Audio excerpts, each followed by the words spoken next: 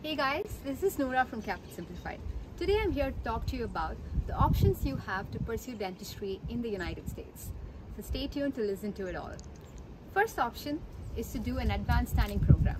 An advanced standing program is basically going through the same dental education as your bachelor's degree in your home country, but you would just do it for 2 or 3 years depending on the program you choose to apply.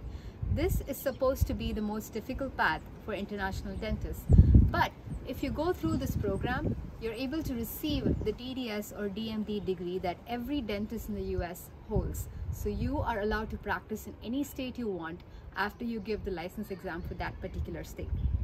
The second option is to pursue a postgraduate residency directly. And this means that you're not going through the DDS or DMD path.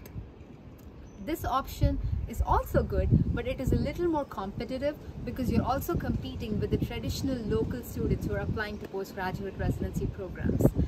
The best option for this would be if you already have a residency in a specific field and you apply to the same field, you have higher chances of getting in.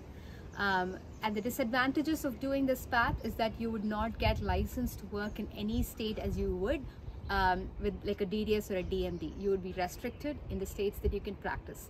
So if you want to take this path, make sure that you check the particular state board of what their requirements are to practice before you pursue it.